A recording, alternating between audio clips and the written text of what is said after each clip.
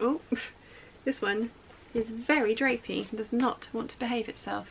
Try again. Hey peeps, welcome to another video. Today it's my December fabric haul and sewing plans video. I am going to be on the island for the entirety of December filming Vlogmas with mum and dad. You guys will be seeing mum and dad daily. I know you are all looking forward to that. I am going to be attempting to get quite a few things sewn for the last part of the year as well. I have decided that I am going to stop sewing on the 20th of December and start filming my lookbook, my year in review, my make 9, how I got on with that, those kinds of videos, so that they can go up before Christmas, because I'm going to hopefully take a couple of weeks off from the 24th of December. I have no idea if that's actually going to work or not. We shall see. Today it is the things that I'm going to be attempting to sew in December. The first one is Simplicity's 8715, the shoulder dragon pattern. When I was doing my pattern clear out back in September, came across this pattern and you guys were universally like, yes, let's do a sew along for this. I haven't forgotten, I just haven't had time for it. But I am going to be spending Christmas Eve with Wilson's family. He has 2 tiny little nieces. One of them is a huge Frozen fan. So I was thinking I could make one of these little dragons look like a fire salamander. That's the idea. I have lots of turquoise. I have some pink fluff. So when he's on fire, he's kind of got pink fire coming out of him. So I've got some pink fluff that I think will work. Bought the safety eyes. So I'm going to make that one, and then the other one I'm going to make green and leafy because this is me, and the younger of the 2 little girls, I don't know that she has a favourite of anything yet. She's not quite old enough to be sort of like properly having favourites and things. I think she's going to be sort of 20 months old, maybe a little bit older than that.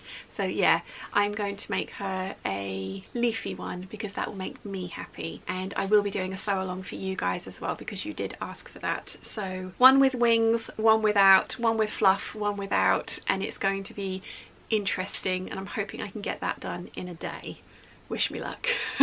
I also have a couple of sew-alongs that are going to be due in December. One of them is probably going to be this Peter Pilotto McCalls like designer dupe. I am not sure what fabric I'm going to use for it yet. I have got quite a lot of dark navy bases that are in the Pirate Capsule collection, so I haven't picked one of them out as yet, and I have a feeling that I am also going to add on big bishop sleeves to that dress rather than the short sleeves, just so that it will be wearable over the next couple of months. I think it's going to look really cute. I like that it's cinched in at the waist. I like that there's a ruffle on it. I like that it's high-low hem. I know Dad's going to hate that, but I like it. I think, yeah, adding on big bishopy sleeves is going to make me very happy. So that is probably going to be December sew along, although it is still up for a vote at the moment on Patreon. The Anna Mason Deer and Doe one that is up against may still come back, but at the moment I think there's like it's 10 votes in the lead, so I think it's going to be that Peter Pilotto dress that I'm going to be trying to recreate. And as I say, probably some kind of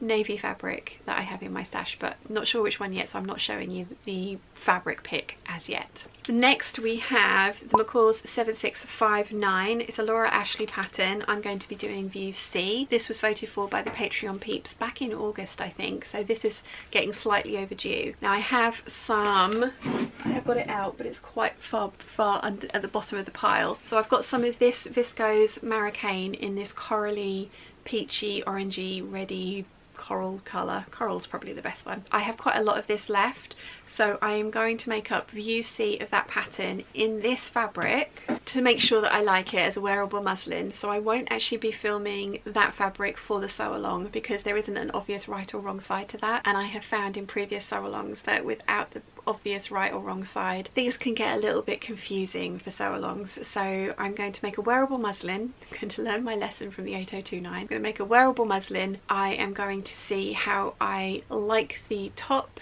If I do like the top, I will then pick a fabric from my stash that has a clear right and a clear wrong side, probably the Savannah Viscose Chalet, probably, and I will make that top up as a sew along for you guys. And I can't see why I won't like this one, but mind you, I've said that about a lot of patterns in the past, so we'll see. But that's coming next month as well. Having just shown you that shirt, that is the top half of the Vogue 9345 that I've tried to make into a shirt, and it wasn't quite as successful as I was hoping it was going to be. So I've got the McCalls 8040, which has the princess seams and the length that I like for a shirt. It doesn't have the collar, so I'm hoping I'm going to try and splice on the collar pieces from the 9345 onto this pattern and see how that comes out, and again with the giant big bishopy sleeves. For that one I'm going to be using this emerald green viscose voile that I got from the fabric room. It's £3 per metre, so it's perfect wearable muslin fodder, and as I say, I'm going to be doing a lot of splicing to that pattern, so I'm not sure that it's going to work out. So I can get more of this if I fluff it up, but fingers crossed I won't fluff it up, because this is really pretty fabric, and I have 3 meters of this, which I think I'm going to need all of it, because as I have mentioned before, the sleeves from the 9345 with the cuffs take at least about a meter of fabric. They are huge, but they do look really, really cool. So I'm hoping that that's going to work from this fabric. We shall see. I'm going to go by the pile that I have next to me now. So the next fabric I've got is this stretch denim. It's got a slight slub texture to it. I got this from Doughty's at the Knitting and Stitching show or the Festival of Quilts, but it wasn't the last one I went to. This was 3 or 4 years ago. I think they still have this in stock, if not this colour, but I bought 2.5 meters of this to make ginger jeans, and as I've mentioned quite a few times now, I just don't like skinny jeans on me anymore. So I am going to attempt the Lander trousers or the Lander pants with this, and I think that if I pull that off, these two together are going to look really, really cool. I have found that because the trousers that I like are quite wide-legged, I can only get one leg on a folded piece of fabric, but I end up with quite a decent sized strip of fabric next to it that just so happens to be a perfect size for waistcoats. So there could very well be a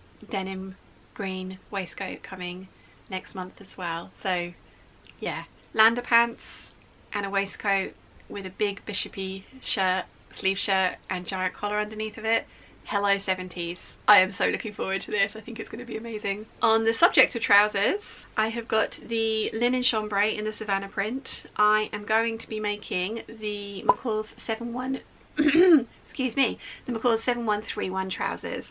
I made a wearable muslin pair last month in a green viscose fabric. I made the pattern probably about 5 years ago now, and I didn't make the crotch depth deep enough, so I lengthened the crotch depth on this one and I've made it slightly too deep. So I need to raise that up by ½ inch, so 1 inch in total, ½ inch front and back, and I need to shorten the elastics on the waist, but I think it's going to look awesome in this linen chambray. This is slightly stiffer than that fabric, but it still has a lovely drape to it, so I think it's going to look really, really nice. I also think it's going to work really well with the shirt from this fabric, because I am, as you can see behind me, trying to continue the Savannah collection and also the Pirate Capsule collection overall. I would like to get that finished by the end of this year. That is the goal. We'll see if I manage it, because there's a lot of fabrics left, but you never know, you never know. But yes, 7131 in the linen chambray. I think they are going to be awesome.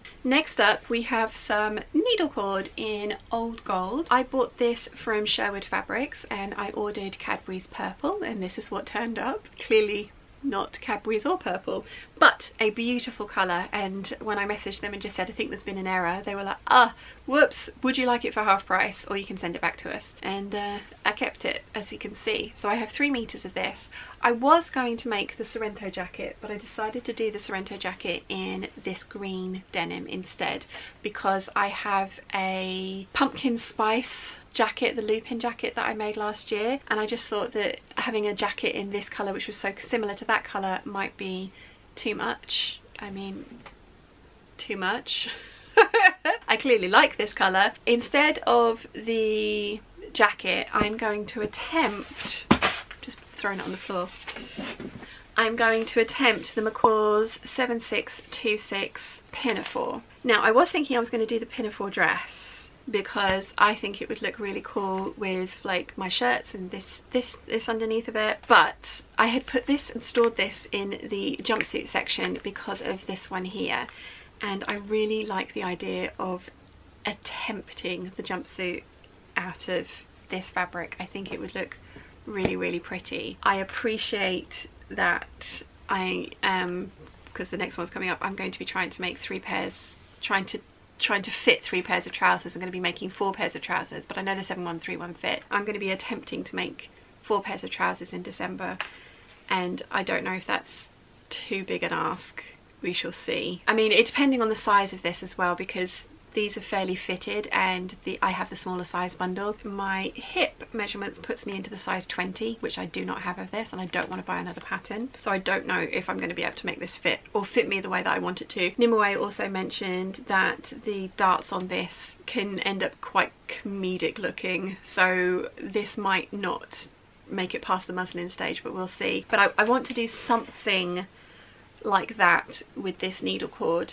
The other thing that I was thinking is this is lightweight enough that I could perhaps do something like the McCalls 6696, but I don't really like the neckline on that. So the Vogue 9345 shirt dress to be worn as like a, I think the in America they're called jumper dresses, so like it's like a, you know, an all-in-one, a pinafore dress. If this pattern, because I'm going to make muslins of this, if this pattern fails me, then the Vogue 9345 sleeveless with the bodice lined, which you guys have asked to see, so I could do a tutorial on that at the same time, which would be great. That could work really well because it would still look really nice by itself, but it would also go really well over things like this. So that's a possibility. I do have the Now and Then beach pyjamas cut out of the Viscose Chalet Savannah. They're what I would like to wear on Christmas Day. So I actually need to get those sewn up. They have been cut out for quite a while now, 2 cutting out sessions, and they've always been relegated to the bottom of the pile because they're definitely a kind of warmer weather type thing, or a I'm going to wear this all day when I'm going to be in a warm house with heating and blankets and a cat available to sit on me and warm me up. So yeah, the Now and Then beach pyjamas in the Savannah are also going to get made up in December, so I can wear them on Christmas Day. It's going to be my Christmas Day outfit. They're adjustable, so I can eat as much as I want and I can loosen the ties so that they're comfortable. The final fabric I have to show you is the Lady McElroy Brielle wool. I have 2 cuts of this. One is 2.5 meters, one is 2.2 meters. The 2.5 I bought myself. The 2.2 meters was my birthday present from James and Big Bird earlier this year. This stuff is absolutely beautiful. It's a wool suiting. I want to make the Pauline Alice sorrel trousers. I traced that pattern out this time last year. I have got to do all the alterations to it, so deepen the crotch length, deepen the zip fly so that I can get them on and off over my hips, and smooth it out because I traced a size that would fit my hips and then the size that would fit my waist, so I need to smooth out the lines between those. Make a muslin before I cut into this wool, because this was £16 a metre and I can't get any more of it. I bought the last of it, sorry. So yeah, I need to make a muslin of the sorrel trousers, then fingers crossed I can get them to work. I really want some fly front smart trousers. I really like the 7131, but they are more casual. They are elasticated at the back. I really like my Decades of Style Empire waist trousers, even with the crisis of confidence that the purple ones gave me. I have come around and I do really like how they look, but I would like some that have a waistband that sit on my natural waist, that fly front, with pockets. Mum's made the Pauline Alice sorrel trousers and they look amazing on her, so I would like to give those a go. Now as you can tell, I've got just under 5 meters of this fabric, so I am hoping that I can get a waistcoat, perhaps this waistcoat, but probably the 5193, and a skirt out of this fabric. A half circle skirt ideally, but that does take a fairly giant amount of fabric, so it might end up being something like the Vogue 9345 button-up front skirt, possibly that one, maybe the skirt from the 6380. I've made a few of those. I do really like how that looks on me. So yeah, I'm hoping to get 3 garments out of my 4.9 meters of this wool. It is 150 wide, and as long as I am super careful, then I should be able to squeeze those out, hopefully, because I can get the trousers and the waistcoat out of the same piece, because as I mentioned earlier, the trouser legs leave just enough room for the waistcoat pattern pieces to go down the side. And thinking about it, it is going to be the 5193 waistcoat, because I have cut out the lining for that waistcoat and I've cut it out of this stripy silk. So yeah, I'm going to be doing the 5193 waistcoat out of the Brielle wool as well. So I'm just going to put these fabrics to the side, because if that's not enough, bearing in mind I'm going to have 20 days to do this, if that's not enough, I have also pulled out these dress patterns that I have been banging on about wanting to make forever. The Vogue 9327, the Vogue 9076 and the Vogue 9328. I love all of these. I think they are absolutely gorgeous. I really want to get them made up, and I am going to do my best to squeeze these in at some point over Christmas. I don't know if it's going to be possible with all the other plans that I've got, because there's a lot of plans, isn't there? But I'm going to try my darndest, because I think they are gorgeous, and I have a feeling that once I've made one up, there's going to be lots made up out of all of those, because just so pretty, so pretty. I think I'm being overly ambitious, just a touch. I think I might be being ever so slightly overly ambitious. It's fine, it's fine. I mean, the important things are the shoulder dragons. There's going to be a zip-up hoodie for Wilson in there as well. I didn't mention that because he sometimes watches these videos, so I'm not going to show you it, but it's not going to be overly exciting because it's going to be grey, like all of his wardrobe. So there's that I need to get done as well. Haha. Oh gosh, yeah, I think I may have bitten off way more than I can chew, but those last 3 dresses are going to be like add-on extra projects once I've got all the other things that I've mentioned done, because yeah, I don't need sleep. Who needs sleep? No one needs sleep. I'm going to have 2 weeks off in January. I can sleep then. It'll be fine, because I'm going to be filming Vlogmas at the same time and doing sew-alongs and editing. Yeah, it'll be totally fine. Totally fine.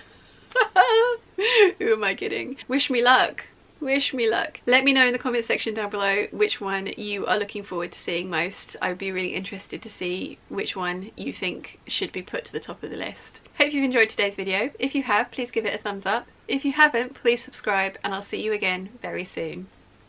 Bye!